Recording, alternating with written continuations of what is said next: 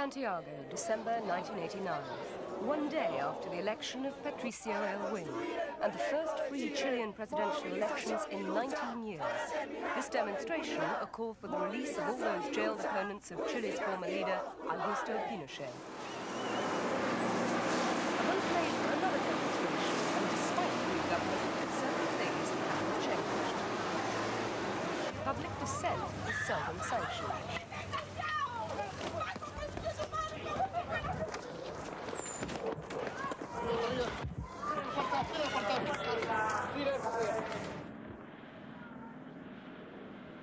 For the past 18 months, more than 400 people have been held in Chilean prisons, accused or convicted of political crimes. Another 1,900 are on bail, facing trial or sentence on similar charges. But in January of this year, the prison population was cut dramatically. Many of the political prisoners were kept in this block of Santiago's main jail.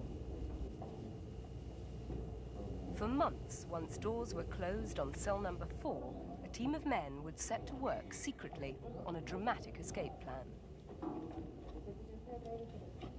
Late in January, police discovered the fruits of those labors.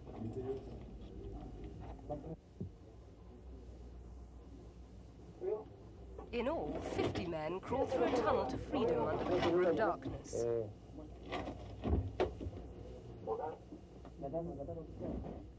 Considering the heavy security that surrounded the men, the numbers involved in the escape caused consternation. One by one, they had made their way 100 meters along the tunnel to the outside world.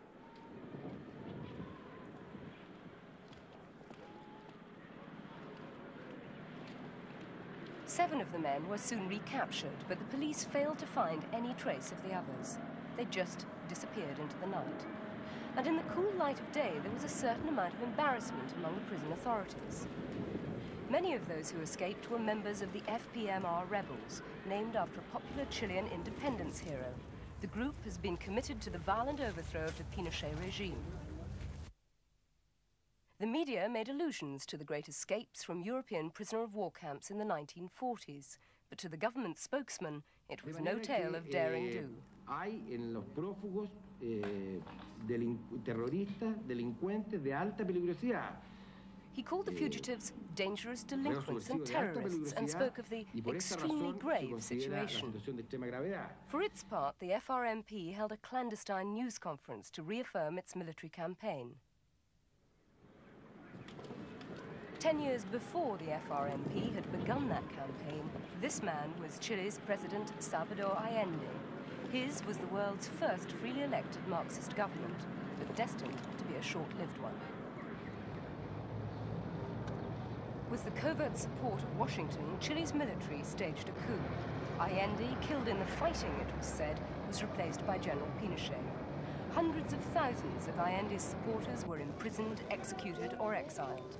It was this systematic repression that was to spawn opposition groups like the FRMP, committed to the violent overthrow of the military dictatorship. Pinochet himself was to become the target of the violent attack. The general escaped with minor injuries, but 5 of his bodyguards died.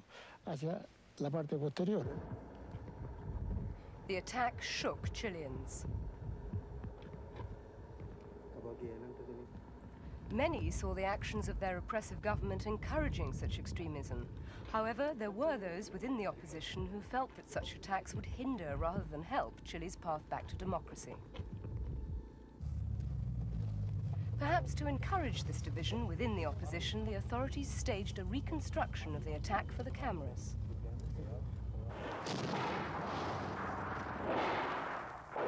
Adding to the slightly bizarre nature of the event, police and actors were joined by some of those rebels who had actually taken part in the attack and had been arrested. The president-elect, Patricio Aylwin, has been equivocal on this question of political prisoners, despite public statements of sympathy for some of their causes, if not for their means of achieving them. Aylwin has been keen to distinguish between what he calls prisoners of conscience and those convicted of crimes of blood.